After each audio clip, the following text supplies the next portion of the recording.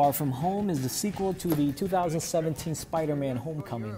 It upholds the same John Hewish spirit that made the original work so well. Set in a post-Endgame backdrop, the movie lives and dies with his heart and soul. The soul of the film was best demonstrated in a scene involving Happy Hogan, played by Jon Favreau, Peter Parker, and Iron Man technologies. Is an understated moment, but the nuance of that scene was beautifully captured, painting the soul of the film, which is the examination on one's calling. The heart of the movie lies in the will they, won't they exchange between Peter and MJ, played by Zendaya.